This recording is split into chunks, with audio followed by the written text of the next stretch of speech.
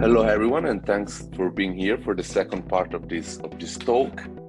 The first part, as you may know, took place in Dubai on the Swiss Pavilion, where Fidinam hosted a fantastic event. We focus on the NFTs, and we just say something last week about the NFTs. We briefly described them, and then there was a fantastic conversation between me and Antonio Signorini. That was there present in person. So we saw as the NFTs initially affected the world of digital visual products like digital art, design, 3D modeling, and that for the first time found their way to be testified as original and unique. And this has been reflected in what we called, as the title of this talk, revolution, a revolution, especially in the traditional way of producing art and in the so-called traditional art market. We all have in mind these JPEG files or videos sold for a huge amount of money in NFTs dedicated platform like OpenSea, but also in auction houses, still so-called traditional auction houses like Christie's or Sotheby's. Due to that, most of the attention has been drawn to the relationship between the NFTs and the art world, considering NFTs as an evolution of fine art collecting. And this is what we are going to describe tonight, together with our guest, Henrietta Tsui-Leung from Hong Kong, director and owner of Ora-Ora Gallery, and the artist Tyler Jackson that is joining us from Los Angeles. I also start asking myself a question in this new environment, how to describe an NFT. And that's what we did in Dubai. That's what we discussed in Dubai. Briefly, we can say that an NFT is a unique digital item with blockchain managed ownership. So the blockchain is a shared immutable IT protocol that is used to testify that a specific product, a specific digital product is unique and cannot be copied. So a non-fungible token means a way to safely and undoubtedly identify a digital product. And we also described two characteristics that emerged, and I really would like to point out again, is the rarity of the digital items testified by the blockchain and their tradability. So the possibility to free trade these NFTs on open marketplaces like OpenSea, Nifty Gateways, these are the major platforms. So these open marketing crypto value systems means a place where there are not intermediaries. And as soon as an NFT is purchased, it can be put out again and sold, and then sold immediately. This is another very interesting point to compare the NFTs world and the art market, because differently from collecting traditional art, where the value is most of the time given by a stable and constant but slow increase of the full body of the works that create a collection, the NFTs can be flipped immediately and gain value on the momentum. So tonight we prepared a brief discussion with Henrietta. Henrietta, thanks for being here. Thanks for being here tonight. And we really would like to know what's the situation in Hong Kong, because we know that this technology is growing fast in Asia. So can you please give us a little background of what's happening in Hong Kong? And also, a year ago, the NFTs were mainly based on art and collectibles. But what's the situation now? I really would like to know if there is, like, how people from other businesses should be looking for this new technology. Sure. Thank you so much, Riccardo. And thank you, everyone, for inviting me to join. It's a pleasure to be speaking to you guys from Hong Kong. And I have prepared some material. Maybe I can share the screen with all of you. So Hong Kong has been very vibrant in the development and the progression of cryptocurrencies investment, and also because of that, because Hong Kong has been a very huge international financial industry. So when Web3 based cryptocurrency comes alive, Hong Kong has been very much into the development and has been participated by lots of people around town, and including tech gurus, banking, financials, VC people, and many have taken on projects in NFTs, both in trading or building. So it has been pretty vibrant since 2 or 3 years ago. So as a gallery owner and a serial entrepreneur, we have also been participating and studying on this. So yes, since 2021, we would probably be much more articulate and eloquent in discussing with each other about NFT. So after studied and researched for a few years on this, we have decided to start researching and proposing some NFTs for the public back in 2021 March during the Art Basel Hong Kong. So we were one of the first to explore the possibility of NFT art, which are unique and perhaps with few numbers, and unlike the collectible projects, which I will describe a little more.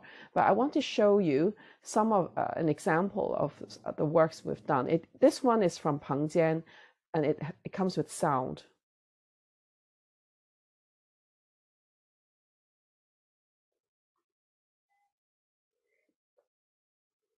So here the artist actually painted the artwork with mineral colors. After that, he actually invited a video artist to help him destroy the harmony that he built. And then, knowing that there's a possibility of NFTs, he could make each copy of this work a really unique piece because of the blockchain. He jumped onto the bandwagon with us, and we were able to market this to a cryptocurrency investor at Art Basel. So this is the one with sound. Maybe we'll see the bit in the middle.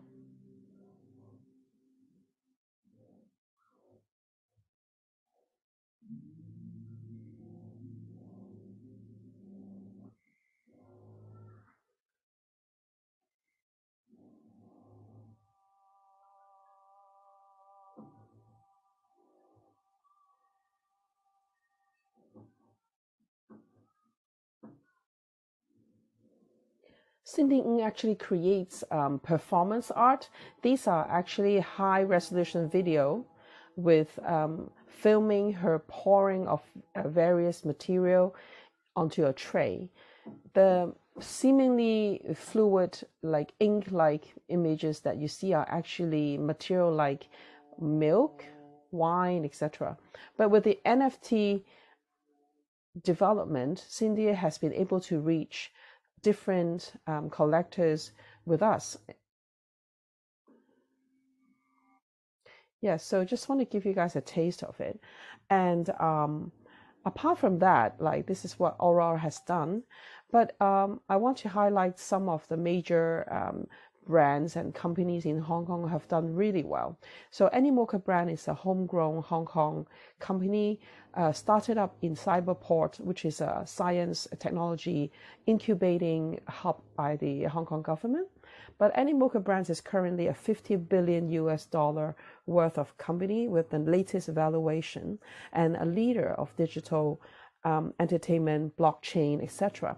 They have been active investor into lots of different companies and also having their own token, including the Sand token of Sandbox, Crazy King, and other brands. They have been really successful in creating intellectual properties together with huge brands like Disney, Snoop Dogg, Formula E, and Sandbox actually became their subsidiary. And they have, since 6 years ago, built themselves into over 150 NFT investment related companies, and they have been working to decentralize like the platform on gaming and fintech and even virtual land trading.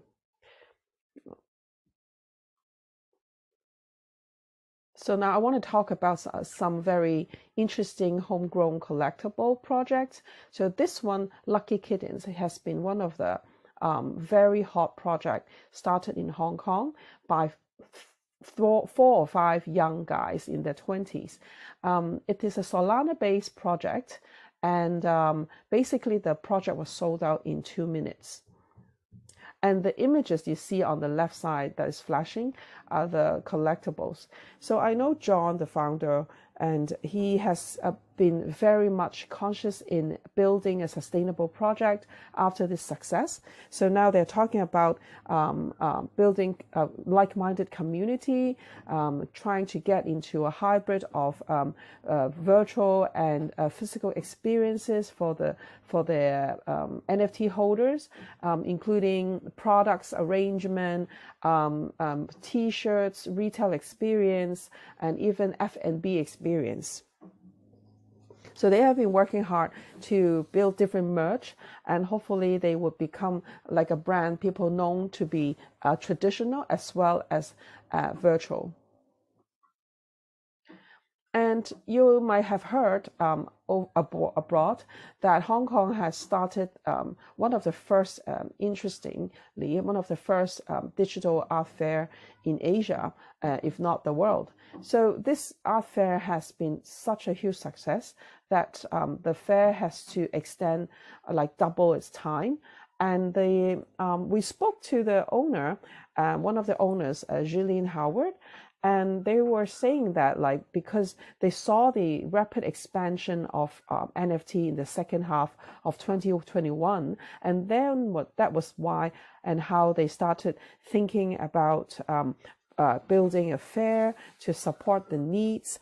And they have sold amazing $7.7 million worth of NFTs to 27,000 collectors during just like about 10 days of the fair.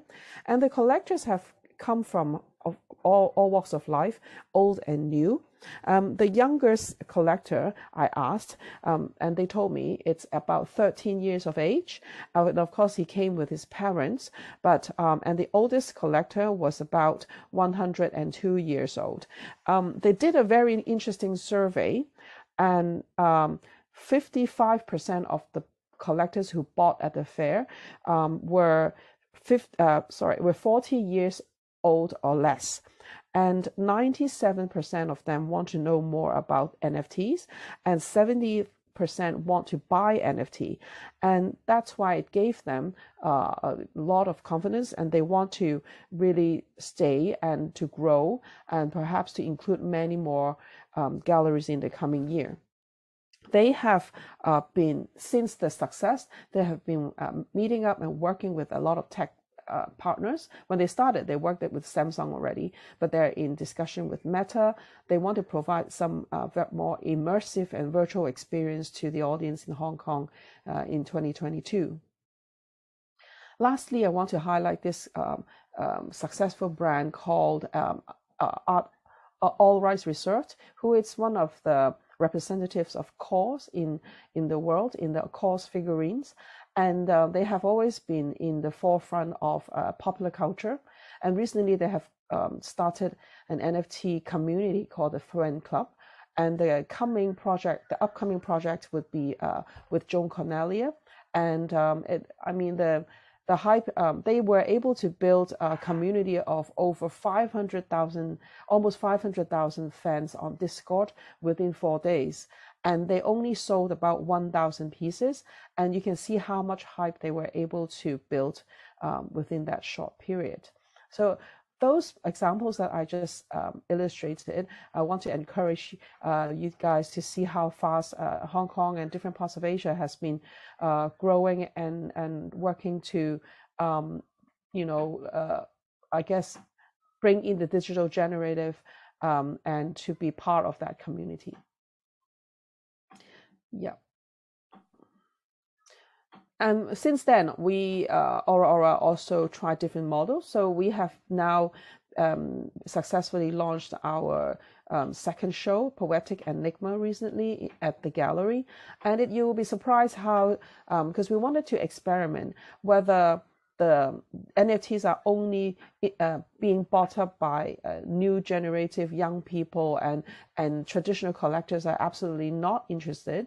But on the contrary, we are able to invite a lot of our existing collectors, and they appreciated the fact that we have been curating the show and provide them with a selection of art and collectibles, because they felt very confused accessing OpenSeas and other platforms by themselves. So we want to illustrate that like galleries around the world can still have a very good position as a curator of other art, as well as NFT art. Yes, thank you, Henrietta. Exactly. My question actually, I visited your show and it was great. It was fantastic because it was a new way to present this to the audience, right? And actually, I have one more question to you, because what's the outlook of the NFTs next year?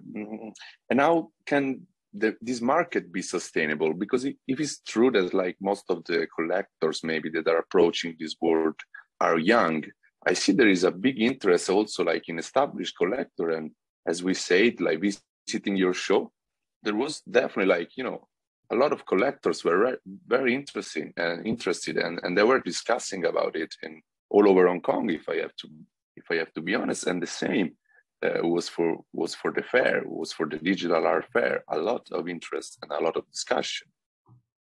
Yes. So I would say a year ago in Hong Kong, most people around me haven't got a wallet yet, including myself. Maybe I was like fumbling and stumbling upon which wallet to choose from, and even I remember clearly in a year ago with MetaMask, which is one of the most popular wallets to hold NFT, a hot wallet to hold NFT.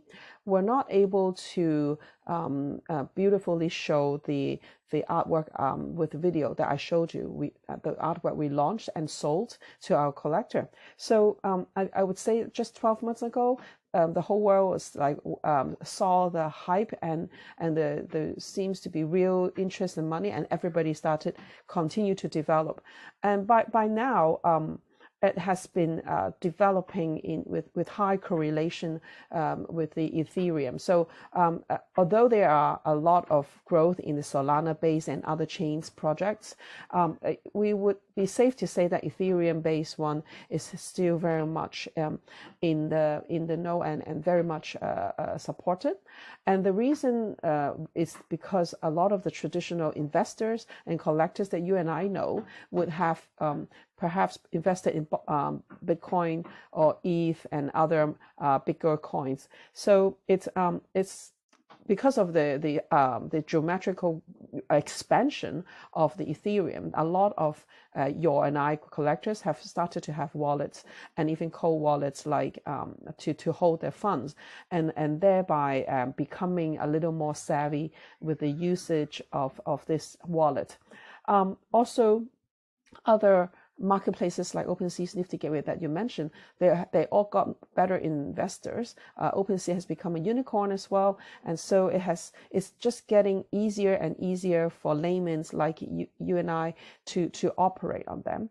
And because of the fact that there are a lot of major companies, including those in Hong Kong, listed companies, have invested into Animoca and OpenSeas and their subsidiaries alike. So they have been encouraging a lot of brands, and we all both see that there were a lot of announcements, including K11 buying up land in Sandbox, and traditional LA like rappers also buying up lands, and so just 2 weeks ago, or this last week, they're continuously seeing news in Asia, including HSBC Bank being the first one in Asia to launch the financial institution in Sandbox. So I see that this year, and it's just 4 months in 2022, and continuing to until the end of this year, everybody will be exploring the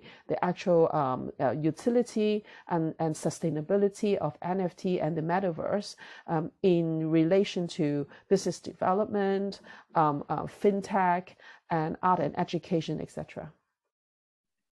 Thank you so much, Henrietta. So we see that the future is bright for NFTs, and it looks brighter in Asia in this moment. So we were in Dubai with Antonio. We discussed about the art fair, because the art fair in Dubai just closed, and there were a lot of NFTs and of course digital projects there as well. But the same, I visited Los Angeles 1 month ago, where of course I spent my time with Tyler. He's a big friend of mine. So Tyler, hi, how are you? How are you doing? I'm good, I'm good. Hi. So, I just need to ask you the same question that I asked Antonio and that I asked Henrietta. How is the situation in Los Angeles, and what's the environment of the NFTs in LA? And then maybe, if you want, because Tyler, as you can see on the background of his camera, his canvases are there. Then if you want to tell us something about the way you are thinking about, using this technology and experimentation you're doing, any plan for the future using this media. So yes, please give us, a little background. Sure. So I think what I'll do is I'll tell you a little bit about, the LA scene. We have it on the ground, but obviously it's a digital art form. So this could spread over, same things that are happening in Asia are somewhat happening here as well. And then I'll tell you a little bit about my personal look at a few of these things. So one of the things you'll see is we went to Freeze, I guess maybe a few months ago. So these higher end art fairs, we didn't see any NFTs there, but you'll start to see them other places. Like there's another one called LA Art Fair. We saw a few of them there. There's a whole section to the fair with screens, and everything was kind of integrated that way. We have one NFT exclusive gallery here, from what I understand. I think just one at the moment. I went to a gallery called Miras. It's newer, fairly important gallery, a lot of good artists. What they're doing is what I see kind of what's going to happen in the future for artists. It's the fully integrated artist. So for instance, when I went to their show, most of the work, I forget what the artist's name is, but it was mostly acrylic on canvas that you saw. But then as you went through the show a little bit more, they had huge statues. And then once you passed the statues, you went into a certain section and they had NFTs on screens. They had projected NFTs that interacted with your body. They also had an app where if you scanned a QR code and took it over to one of the statues, it would detect it and add virtual skins to the sculpture. So what it seems like is happening is we'll get into what an NFT project is and kind of my feelings on this, but in terms of the traditional art world, let's just say the physical art world or the art market as it's been in the past, is it's starting to warm up to it. And right now, I think artists and galleries and curators and everybody are exploring what to do with it. There's a few trends that I'll get into a little bit more, but it's still very experimental, but it's exploding. As Henrietta pointed out, that it's even over the past year and a half, even the past 4 months, it's getting much more, it's getting crazy. So even since the last time we spoke, one thing I noticed was Twitter now allows you to use your NFT as your profile picture, and then it gives it a special outline so people know that it's an NFT that's used as your profile picture. So we're starting to see things like this where there's more adoption. And there's also an event someone was just telling me about the other night, where obviously famous people are a big thing here, but there was an event that you could attend to digitally. And if you bought an NFT, and the NFT was your skin for the event, because it was a 3D NFT. So you have these integrations that are happening everywhere, and we're starting to see it more and more throughout bigger organizations. So it's one of those things that it's coming, it's here, and it's going to keep happening. So there's that part to it. When we get into these NFT projects, I'm a little skeptical of them as an artist. So what these typically are is what you'll see is you'll see it's a figure, and it's usually a bunch of these figures in different permutations. You'll maybe have like I think Henrietta showed the cats. I'm a little skeptical of those projects because with those, usually what the deal is that you have an artist, you have a team, and you have founders. You have a roadmap and utility, and then you have a community. The community is usually based on Discord. Usually you need to have, for a successful project, you need a prominent Twitter homepage. But the thing that we're seeing is that it isn't the artist. The artist is part of a project. So this is more, I can equate this a little bit to maybe when they were making websites in the 90s. During that boom, you needed someone to design your webpage. With these, they just need people to design figures in these instances. So you'll have, like say, crypto kitties, or I guess the most famous one was the apes. You'll see different permutations of this, and there's a lot of projects like this. And usually what's attached to them is some sort of utility. There was one that was called, I heard it's like $1 Million Babies Club or something like that. And basically there's a bunch of these NFTs that are babies that are dressed up as different types of adults, whether it's like a banker or a worker or whatever. And if you buy this NFT, the utility behind it is that you get stock in a casino in the metaverse. Kind of interesting. So usually these projects have something like that. You'll have be able to attend an exclusive event. You have this utility of maybe you get metaverse land, but we're also seeing physical objects that are attached to them. Maybe could be swag, it could be a T-shirt, this type of stuff. So I don't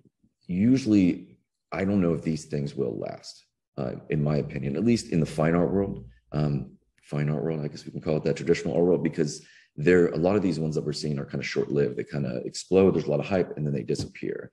And one of the reasons is why these things are making so much money is hype off of previous projects. So what will usually happen is you'll have an NFT community or project that comes out, and then the people that are involved in that, they'll usually go and try to make another one. And when they do that, when investors go to look, if they're going to invest in this project, they look at who's on it. Are these people familiar with the NFT scene? If they're fairly famous, that's when you have a better chance of these things working out. And then, so it's one of those things that you have a lot of people that are into the scene. And so once an artist or someone that's part of a project sells a bunch of NFTs and makes a bunch of money, they usually take that money and reinvest it into the community. So it's very community driven. It's usually the artists or the people involved in the projects are buying into newer projects. So that's where the hype machine kind of happens. And that's why I would pump the gas on stuff like that. Or pump the brakes rather. But in terms of traditional artwork and how I kind of see this going, how I'm trying to work it into my work, this is a beautiful opportunity for artwork that was created digitally to actually be sold. I mean, in the past, when you made a 3D object, there was no real way you could sell the original file. Now you can. And it's the same thing we used to seeing when you go to, say, a museum or a show, you'll see like a video artist, and they'll have their video playing on some old cathode ray tube TV. And in the past, the galleries would sometimes sell the actual TV. Now you can buy the actual video file, especially when it's created digitally. It's more of a pure form of the artwork itself. Because by now, I'm sure everybody agrees that like 3D objects, animated videos, these type of things are truly artwork. They're made on a computer. But they're some of the most advanced forms of artwork there are out there. So the way I see this moving forward, at least for myself, I see a little bit of what I call the fully integrated artist, where I'll do a show. Actually, me and Riccardo and I did a show in Hong Kong where I had an NFT mixed with paintings on the wall as well.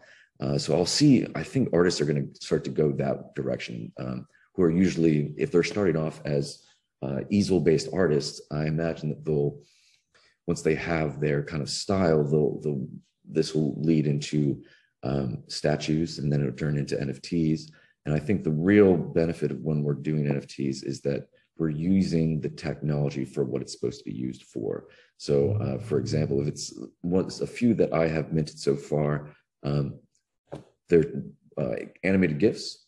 they're taken with analog cameras. I'm still old school, but taking these analog photos that these old cameras that take 3D pictures and then turn it into a GIF. So you have an actual moving image. So I think this is where the real value of this thing is going to happen, is when you're integrating the digital technology into things. Yes, I have to say I do agree with this, integrated artist. So from what we are saying, it's quite clear that the galleries still have a fundamental role, Henrietta. Do you agree? The way the gallery has to operate, and this is a question actually, but it's also my thought, is to give, a real platform where a curatorial project is still possible, and give this space to an artist that can definitely work on the NFTs, but in case also work like in the physical world. So I really see the art galleries having a role on this, and maybe this is what most scared the galleries in the last year. Maybe they saw themselves out of the whole thing, while I really think there is a space and there is still a need for galleries and artists to work together. Henrietta, what do you think? I think that the meaning of gallery, definition of gallery is also evolving. What Tyler explained and shared just now is meaningful, very meaningful, and fundamentally we can look at NFT in our area, in the bigger art and design world, to involve NFT collectible projects. Let's call them NFT collectible projects, with the profile photos, figures, etc., with thousands and 8,000 pieces. Those are called like NFT collectible projects. And then there would be lots of opportunity for artists like Tyler and galleries like yours and mine to brainstorm and work with artists to help them, support them to integrate into different media. So basically for fine art or contemporary artists, they can just look at NFT as a new form of canvas and a more secured way to present their interdisciplinary or media art, as Tyler has been describing. And I find that very interesting. Like the artist I presented, Peng Jian, who showed with us last year in Basel with the NFTs. He is also integrating his upcoming huge retrospective show in Hangzhou, China, with both NFTs and canvases and also other objects. I mean, as galleries, we have been trained and invested, right? Our people and our company structure is trained and very well equipped to become the voice and the eyes for artists, the marketing and the business development engine for the artists. So for artists' sake, and there I receive a lot of questions about, with NFTs, do galleries still have a role?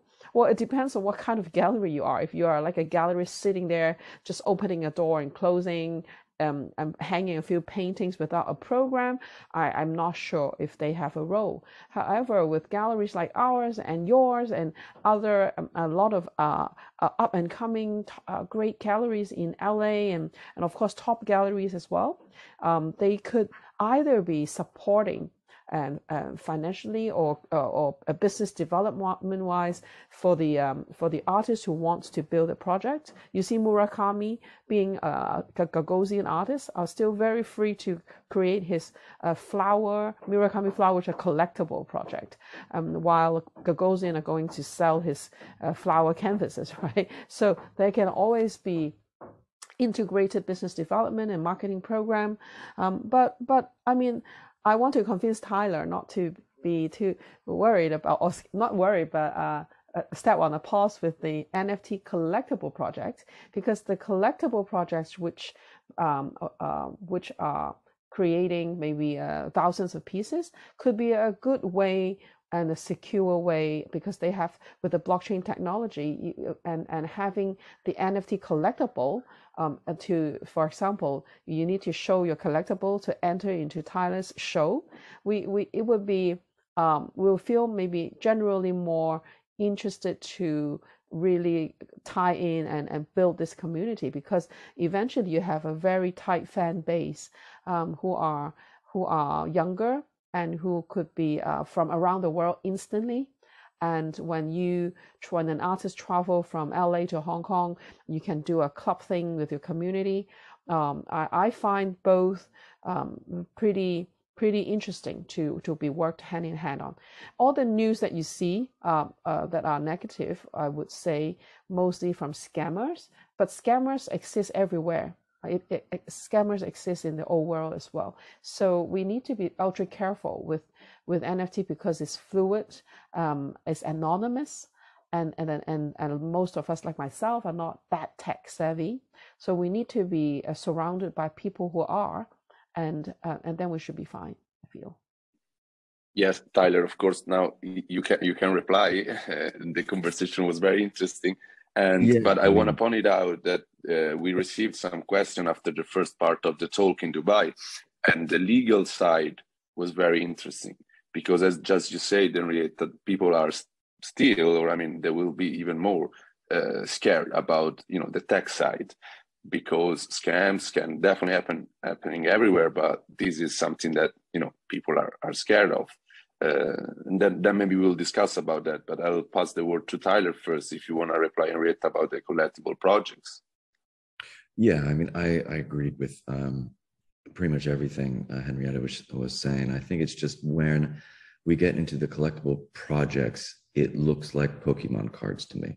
And there is like collectible stuff. I just don't think it's truly for the art scene. It's a part of the NFT scene, but I don't think it's really part of the fine art scene, especially when they're using, I don't know. I think it's just like I'm saying, it seems more like collectible cards, but I do agree with as far as making a community based on the NFT, like having your collectors have exclusive access, I think is important. So it reflects the traditional art world in that sense, where my collectors, I would probably give them first choice at the new when there's new work that's coming out. If you're inside of a program, you have more access to that artwork. First off, it's just if I was approached by a team of, say, like 5 people, and they said, we want you to do variations on one of my paintings for 1,000 variations of it as a collectible, I would see it as a degradation of my work. That's just me. I know that like there is, I just don't see the value in it, because there is value to, like, say, certain baseball cards, Pokemon cards, Magic cards, these type of collectibles. But in terms of I'm going to get really philosophical about art right now, but the power of art is that it's able to stir your emotions. That's the type of artwork that I try to make, that reaches out and touches you. Something that when you enter a room, you see a piece of artwork, it captures you. And that's the type of artwork that I think we should be promoting in the art world. And if it's just something like, hey, it's a cute little cat, that's not the same thing to me. So I do see the value in it. It's just something that I don't know if it'll lead into these larger galleries. I don't think you'll see stuff like that. I don't know. You probably will see a little bit of it in the future, but I think there are stronger forms of art than doing a collectible scene. Thanks, Tyler. Very, very clear. It kind of looked like, also Warhol was replicating his works for thousands of times, and now they were billion. But yeah, no, just a joke. I understand. Physical piece, you know what I mean? I understand your point of view. It was Warhol doing it, you know what I mean? He had some people in the factory, but it was, I don't like the idea of it being a business, because then it becomes a brand. It's no longer, it's like it's a company. It's no longer an artist. That's just. Definitely, I see your point. I see your point, and this is why we are here, and it's very interesting. Before closing, again, maybe just a word about this, Henrietta, about how do you think, like, from a legal, there are 2 points mainly. One is like that collectors are maybe scared of being like that tech, or need that tech base to protect themselves when they are purchasing, when they are collecting. And the second point, this is very interesting. This is something that we didn't say before. We say it in Dubai, that whoever buys a work linked to an NFT does not purchase the work in the strict sense, right? So you can copy the digital file, embrace with the NFT as many times as you want, and the copy is literally as good as the original. But of course, the NFTs are designed to give you the ownership of the work. So we were really discussing this point with collectors last time. So to put it in terms of physical art collecting, it's like everybody can buy a print of a Monet, but no one, just a person can buy the original. So this idea of replicating the JPEG, this is something that really scares the collectors, of course, especially the most old style and established collector. Do you, Henrietta, want to say a word about it?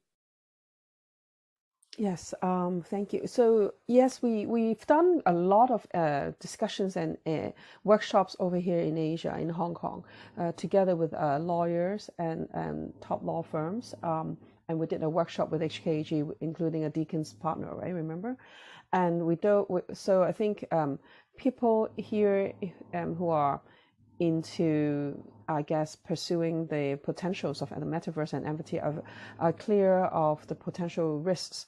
But the thing is, I think the discussion should revolve around media art itself and not so much physical art versus media art, because that type of conversation can be the same with or without the NFT blockchain attachment. So having, like, we all, like, my gallery is involved in marketing and collection promotion of moving images, videos, and projections for many years, and traditionally we will have to do it this way. We'll have a USB together with a contract that my collector, like even large corporation, will have to sign. I make it really tacky in a box, a nice box. I'll put the USB and then the contract, and then we'll even do an inkjet print on a particular part of the moving image, so that the rather traditional collector will have something to hang,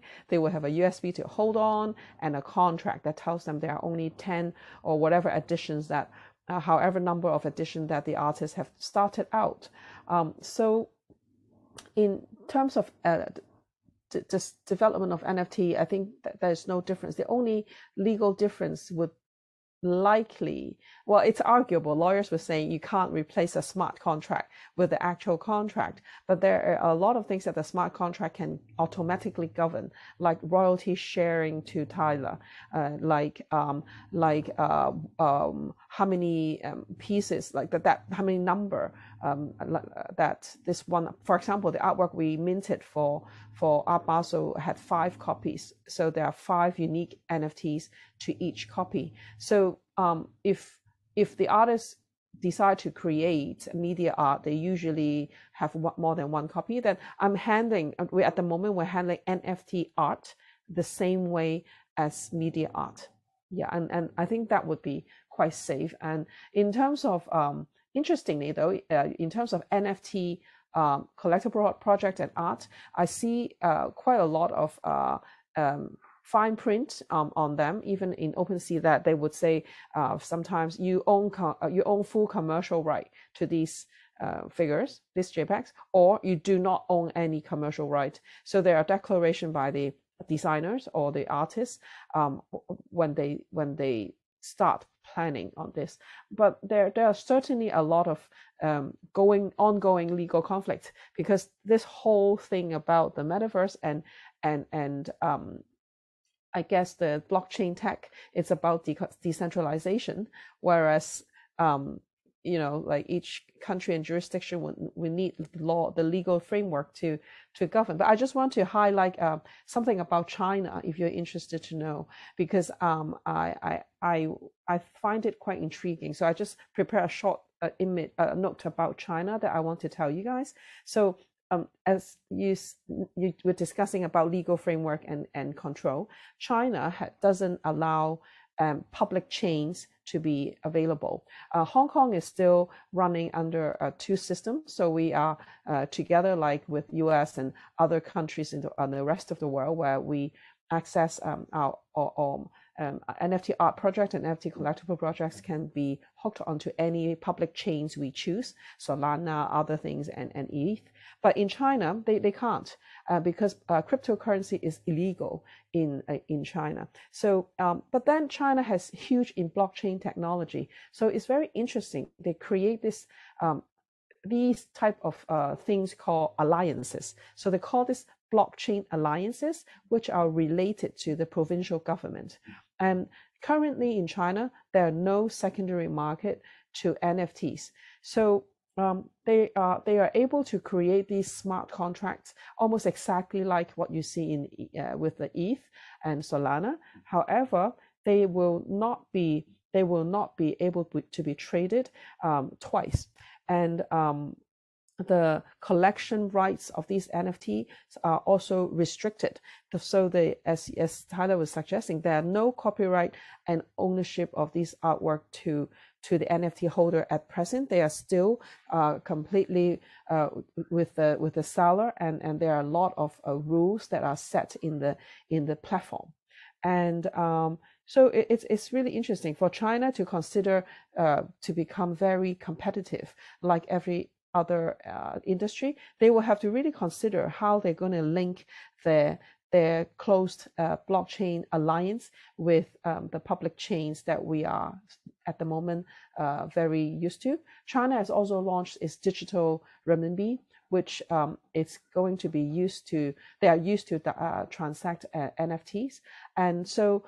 Will there be a cross rate between digital NFT and Bitcoin? Will there be a cross rate between China, digital renminbi and Ethereum? These are things that we would be waiting for. But analysts in China are thinking, consider even have a number. If China were to continue to with this alliance type, mean again a blockchain link related to provincial government, to be used by a commercial organization, then the market will be much smaller. Maybe by 2026, it's about $6 billion US. But if they work hard and open and find their way to link with us in the rest of the world, then it could become as big as $30 billion US. Yeah, just some notes for you to consider and note. Yes, I find it very interesting.